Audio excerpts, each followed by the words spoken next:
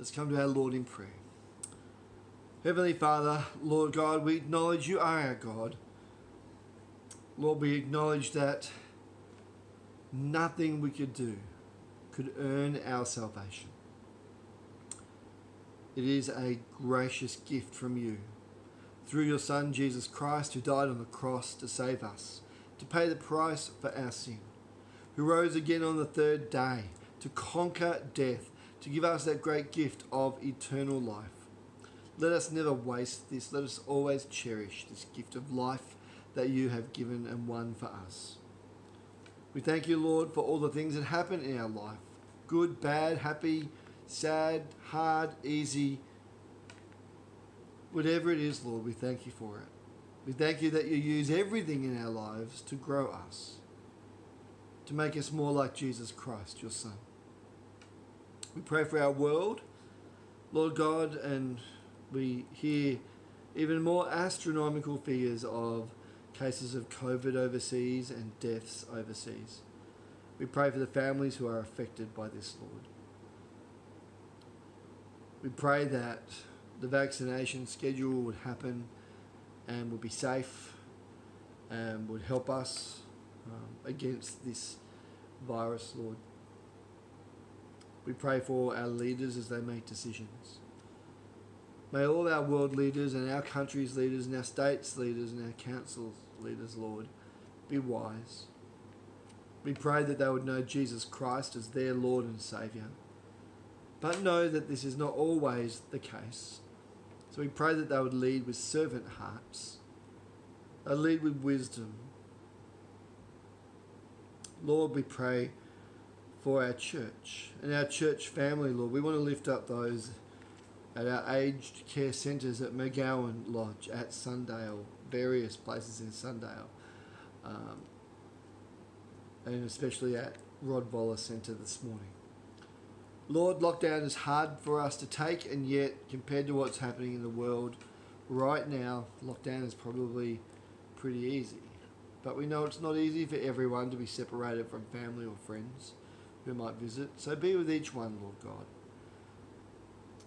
Again, Lord, we thank you for all that's happening in our lives. We pray for the Chinese church and Pastor Kathy and her husband Richard as they minister to the Chinese in our community of the Sunshine Coast, especially those here in Nambour. And again, Lord, we ask for you to bless this ministry, to multiply it. We pray for Pinga, Lord, who gave her life to the Lord just a couple of weeks ago and was baptised on Easter Sunday. That you would be in her and you continue to grow her and make her a great witness for her family, Lord. Father, we pray the prayer that Jesus Christ has taught us to pray. Our Father, who art in heaven, hallowed be thy name. Thy kingdom come. Thy will be done on earth as it is in heaven.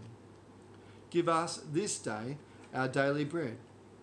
And forgive us, Lord, our trespasses, as we forgive those who trespass against us. And lead us not into temptation, but deliver us from evil. For thine is the kingdom, the power, and the glory forever and ever. Amen. Our scripture today comes from two separate passages, Matthew chapter 28, verses 11 to 15, and John chapter 20, verses 19 to 31, if you're following along.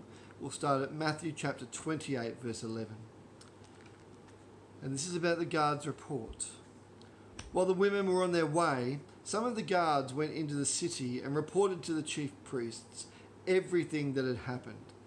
When the chief priests had met with the elders and devised a plan, they gave the soldiers a large sum of money, telling them, "You are to say, his disciples came during the night and stole him away while we were asleep. If this report gets to the governor, we will satisfy him and keep you out of trouble." So the soldiers took the money and did as they were instructed.